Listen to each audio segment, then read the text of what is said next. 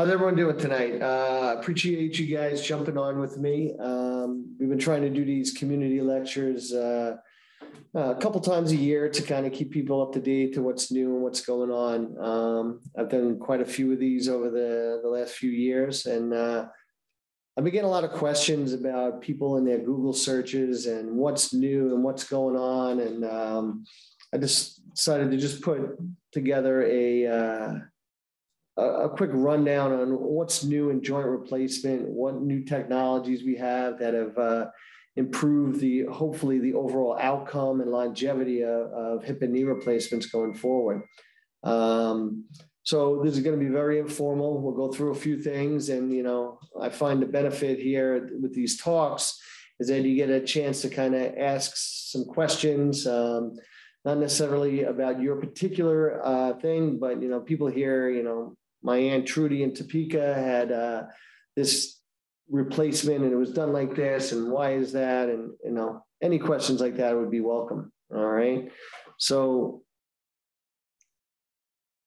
what's new in joint replacement? Okay. Joint replacement. I'm Ken Rauschenbach. I'm an orthopedic surgeon. I've been in the Newburgh area for about 23 years now. I belong to a group called Orthopedic Associates of Dutchess County, and I've been practicing at Montefiore St. Luke's for pretty much that whole time.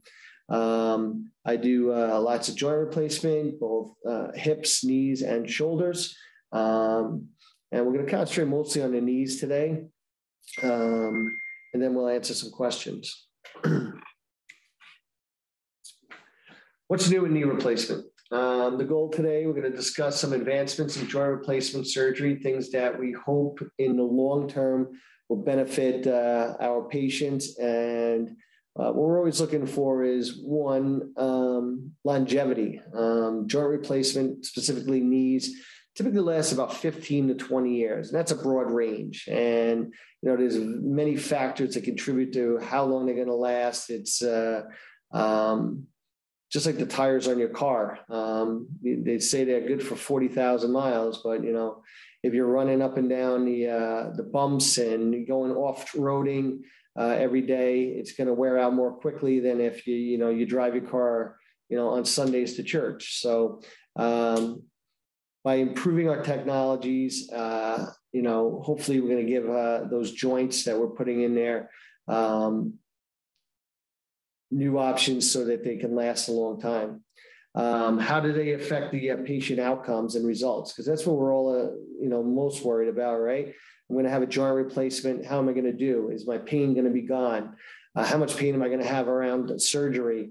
And we continuously work to improve all of those things through multiple modalities, whether it's technology of the prosthetic itself, how we place the joint, or the medications we use in the perioperative period in order to hopefully get you less pain, more motion, and longevity. One of the new things that have sprung up over the last few years is ambulatory total knee replacement. In the 20 years I've been doing joint replacement, that's changed quite a bit. When I first started, a typical knee replacement would stay in the hospital about 4 to 6 days. And now we've moved it to a point where about 10% of the joints in the New York and the Northeast are being done on an ambulatory setting. And that's going to increase to about 70% over the next couple of years due to a number of factors. And some of it's driven by the insurance companies. Others are driven by our improvement in technology, allowing us to get people up and mobile and able to go home in that really short period of time and same-day surgery, okay? We've delved into this here at St. Luke's. It's about 10% right now, and every couple months we're moving up a few percentage points to make this the norm rather than the exception. So, like I said earlier, this is the current trend. I think 80% will be done in the next 5 years on an outpatient basis. I do think that it's the wave of the future, and honestly, we're going to be forced into it. unfortunately, doctors don't always make this decisions regarding healthcare. It's based on the insurance companies. The economics of medicine is a huge player in this, and by doing these on a same-day basis, it really lowers the cost. You know, you don't have to have a nurse watching you all night. There's an overnight stay, the excess medications, you know, the joint replacement's done. A couple hours later, you see the therapist, and a couple hours later, you're home in your own bed. So it's an improvement. The cost for both the insurance companies and the person. We used to have therapists come to your house, or you'd go to a rehab for a week. None of that's happening anymore. And by doing it this way, we're still getting great results, actually better results than we had before. You know, it's not going to help anyone if we cut costs and we slash services if you're not getting the same or better result. Fortunately, we've been able to make these improvements as well as get great results for the patient, and long-term and short-term satisfaction is through the roof these days. And then by doing these in a same-day setting, you know, we're not putting our patients in situations, going to a nursing home, going to places where there's increased complication rates. Infection can be a devastating complication. And we've noticed these outpatient procedures, you know, you go into your own home that's clean, you're washing your own towels, your own sheets, everything's done correctly because, you know, it benefits you to have the best situation and scenario so that we can avoid these problems. So I had a patient ask me the other day, do you do bloodless surgery? Because they Googled it, and a friend of theirs had what the surgeon referred to as bloodless surgery. Well, I wish I could do bloodless surgery. Unfortunately, that's a misnomer, and it's not possible. But we made some improvements by improving our blood control. And typically we do a knee replacement. We use a device called a tourniquet. You've all heard of it. You've watched the war movies, and, you know, you tie off a gunshot and they close it off. So the reason we use a tourniquet in joint replacement is to reduce the bleeding while we perform the procedure, and then keep the bleeding under control when we release the tourniquet and get the best outcome by being able to see everything clearly. I don't know if any of you have ever Googled or YouTubed one of these procedures. I don't recommend it if you're the faint of heart. But it's a pretty bloody, gory procedure, and there's a fair amount of blood. So by using the tourniquetless, we essentially are trying to do these procedures and get our blood bleeding under control as we perform the procedure rather than after it's done. There are some benefits to it. You do not have to use that tourniquet, which is a device that almost like a blood pressure cuff that we keep up on your leg, which can lead to some achy pain in your thigh and some soreness.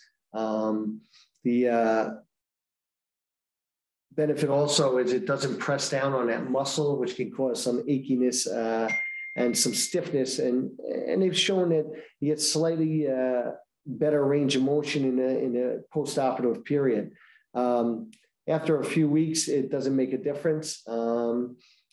It's just really more of an immediate increase. Unfortunately, there's more blood loss during the surgery, but because we can see it as it's happening, we can control it better. It really hasn't changed our post-operative transfusion rate, which is very, very rare. I can't remember the last time I had to give someone blood after joint replacement, either method.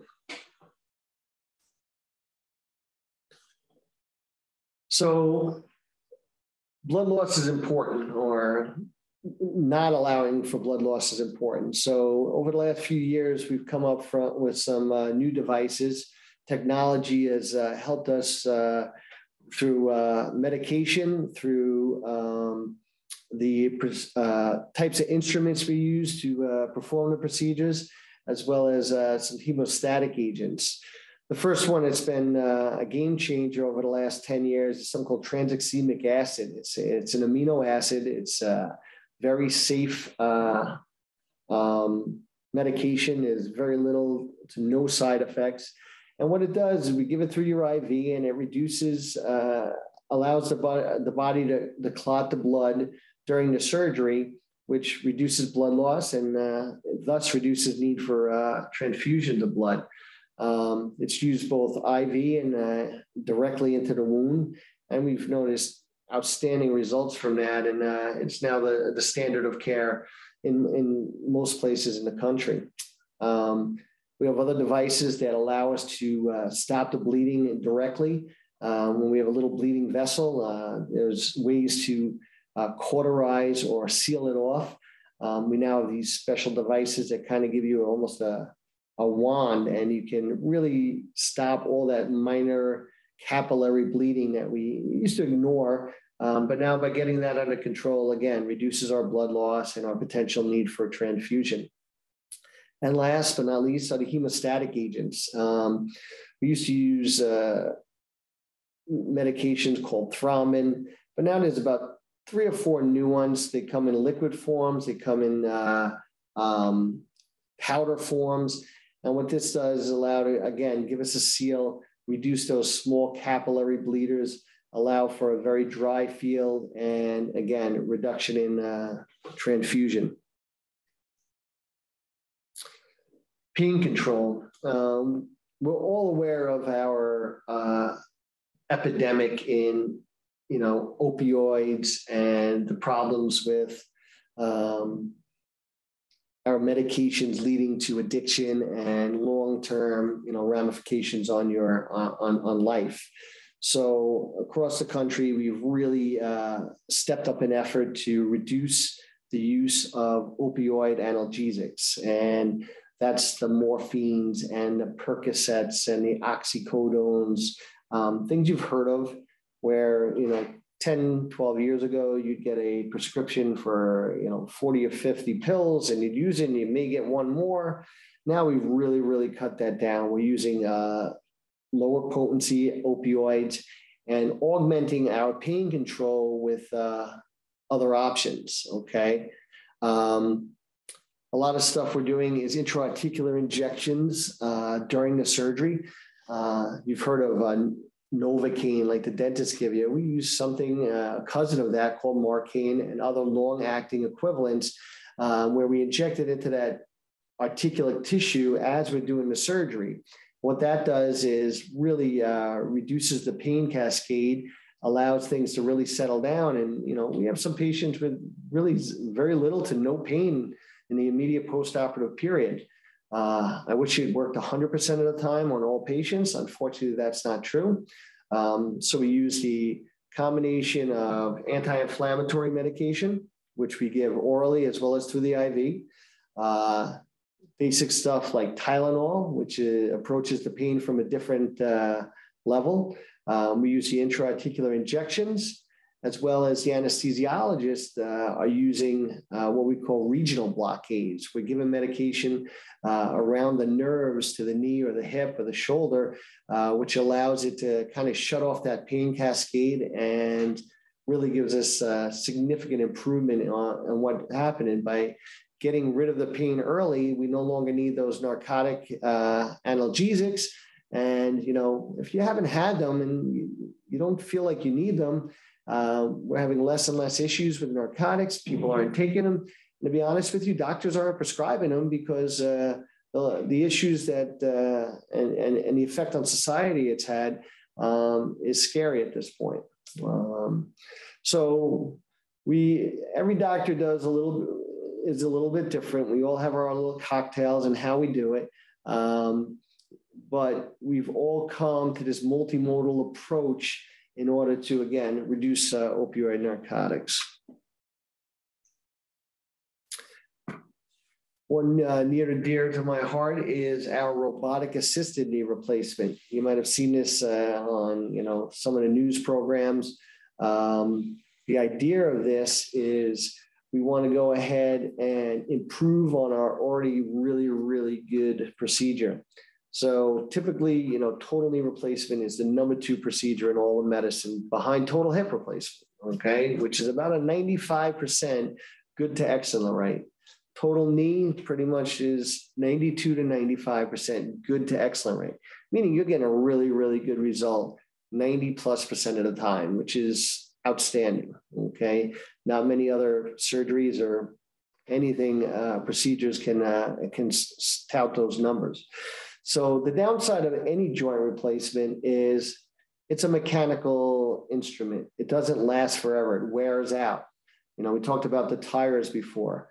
You know, you get your 40,000 miles, but if you've gone over the irregular ground and you drove it more than, you know, the normal person, they wear out quicker, okay? And the most important thing about when you get your new tires on is that you get them balanced in a line. You can slap new tires on. If you don't have those balanced in a line, they're going to wear out quickly and not perform well. The same with the knee and the hip and the shoulders. We need these things balanced. And if they're balanced and even and symmetrical, there's less wear. And when there's less wear, the longevity increases. It also leads to better function and less pain. So we've had the robot here in St. Luke's for about 9 months now. We performed about 100 total knees with them. And we've really seen some significant improvement. You know, it's subtle, but it's there. And the idea isn't something we're going to see right that first day or something, because we were doing really good joint replacement before. This is what hopefully we're going to see the difference in 10 to 15 years, pushing these knees to last out to 20 to 25 years, okay? And we know that the better balance, the more symmetrical we can make these joints, the better precision, the better they're going to do. And that's what the robot's there for, to improve our precision by that half a degree or that half a millimeter, which is minuscule, but in the overall 15-year process of a knee replacement, it makes a big difference. So this is what the robot looks like. You know, the misconception is that, you know, I'm sitting across the room having coffee and this robot is working on your knee. That's not how this works at all. At no point is the robot doing anything. It's a tool that I use in order to essentially have 3D visualization of your knee in real time. So the way it works is we have this, the instrument on the right there with the arms out to the side is a big specialized camera.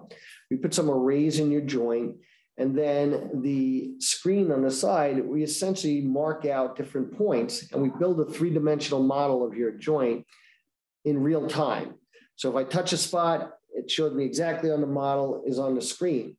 So before we used the robotic system, we used other navigation tools in the past, and they were very effective. And what it would do is allow us to kind of plan and make our cuts.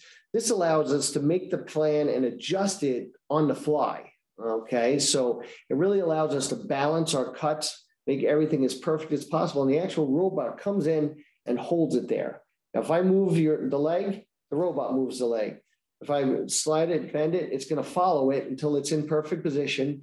And then we put some pins in and we make our cuts like we always did, okay? And then we can make little subtle adjustments as we go along. The idea being get the best balance, get the best alignment, and get the best result, okay? It gives us direct intraoperative feedback, allows us to analyze quantifiable data, collect it, and then make decisions on, you know, going forward, you know, adjust the way we're doing things to get the best possible result. The doctor has complete control. The robot doesn't do anything. It's not going to go haywire and mess up your knee. All those crazy, you know, sci-fi scenarios. So none of that happens. So these are just, you know, a few of the new technologies that we're using here at St. Luke's and anywhere in the Hudson Valley or in New York State or the country, in order to get, you know, the best possible result for our patients. Hip and knee replacement are increasing over the last 10 years. I think we're doing 650 or 700,000 knee replacements now a year, and total hips are in about 450,000, and shoulders are about 100,000. So these have come a really long way. People are more active, they are living longer, and they want to be doing it without pain and be able to do the things they want to do. So this is a huge industry, and the better we can make the outcomes and the longevity, the better everyone will do. All right.